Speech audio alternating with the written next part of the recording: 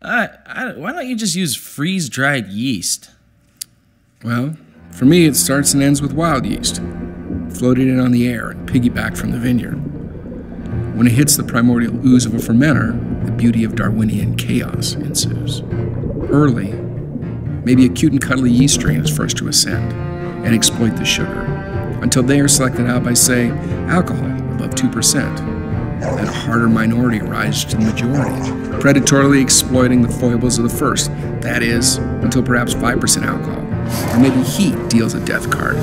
And so it goes, populations rising and falling, flavor nuance left by each, complexity stacking, the monster building, until there's no sugar left to eat. The truth of these ever-ascending yeast strains on the wine is that the flavors stack up. The complexity stamp of the many trumps the monoculture note of the few.